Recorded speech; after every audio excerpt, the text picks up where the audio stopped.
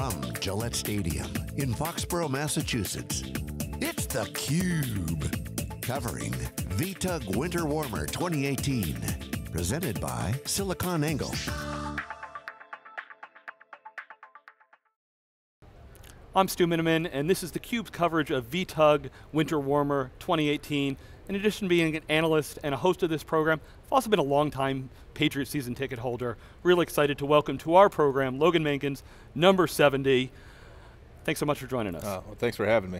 Yeah, so it's interesting. At this show, you know, we're talking tech. A bunch of the IT admins, they're people that you consider in the trenches. You spend a lot of time, in there. I wonder, you come to guys like Teddy Bruschi, Ty Law, Lawyer Malloy's here today, making interceptions and things like that.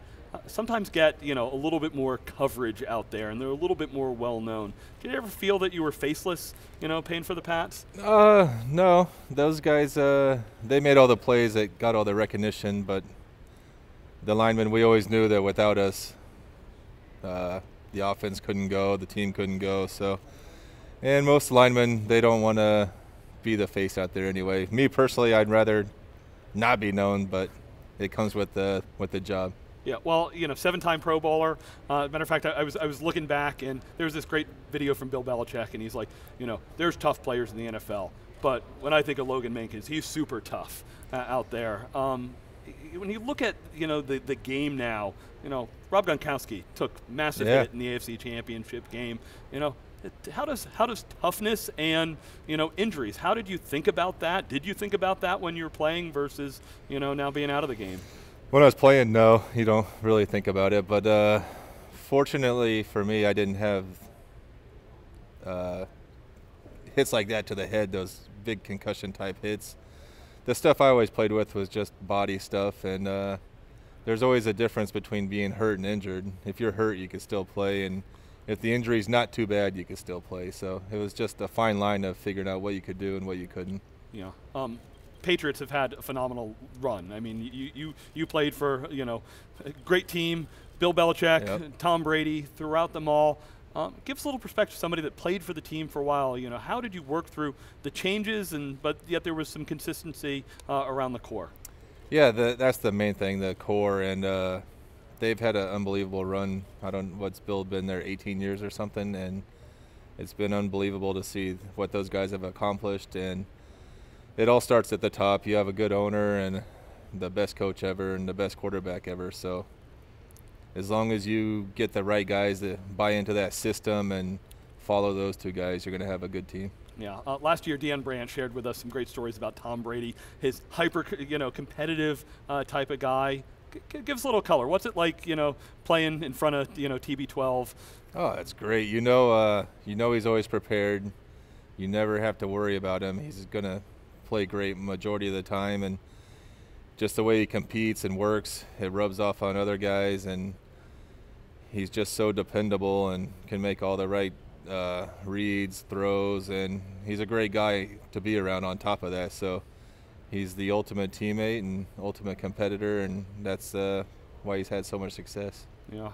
You said that you didn't take, you played through some injuries. You had some you played when you were hurt. Yeah. We know you had some rough injuries during your career, but concussions weren't a concern. Is it something that you look back now, or look at the game today and all the things about CTE and concussions? Is that yeah. The more you learn about it, the more you worry about it because you're aware of it now. I think when I started playing football, no one talked about it. There was no worries about it, and towards the end of my career, it really started coming out, and more comes out about it every year. So, of course, you worry about it. You hope you're one of the guys that it's not going to affect, but there are guys that it's really affecting in bad ways. So, at this stage of my life, it's too late to go back. So, it's we'll see what happens, I guess. Yeah. Would you recommend young people going into football knowing what you know now? I think so. It's a lot safer now. You're not taking those big, well, every once in a while, guys are just going to take one. You just saw Rob the other day, but for the most part, they're trying to prevent that. And the techniques that they're teaching now with the blocking and the tackling to not use your head as much. So it's a lot safer, and look, at the end of the day, it's up to whoever's making that decision to play, and if they want to play, then they have the right to play. Yeah. So you know, we're obviously, everybody locally is super excited, getting ready for another Super Bowl. How does the team stay focused? You know, 2 weeks leading up to it, there's a lot going on. You know, it's not New Orleans that they're going to, but you know, how does the team stay focused? You know, on their job? Well, this team with the Patriots, they've been through it so many times, and they know they have a big job ahead of them. But they do a good job. When I was here and we went to Super Bowls, like all the tickets and the hotel rooms for family and all that, they do a great job of getting that out of the way the first 2 days and get that taken care of, so you don't have to worry about that, and then it's on to the opponent that you're playing, and you just focus in on that. And Bill he's great at just he draws a line and it follows that line, so he'll have everyone in that line and everyone will be ready. There won't be any distractions, and they'll be ready to go. Yeah, speaking of distraction, there's been, you know, a lot of noise in the press lately, is the relationships, everything like that. When you're in the locker room, I mean, does that hit your radar? Do you just focus and, you know, do your job? You know, how does that impact what's going on?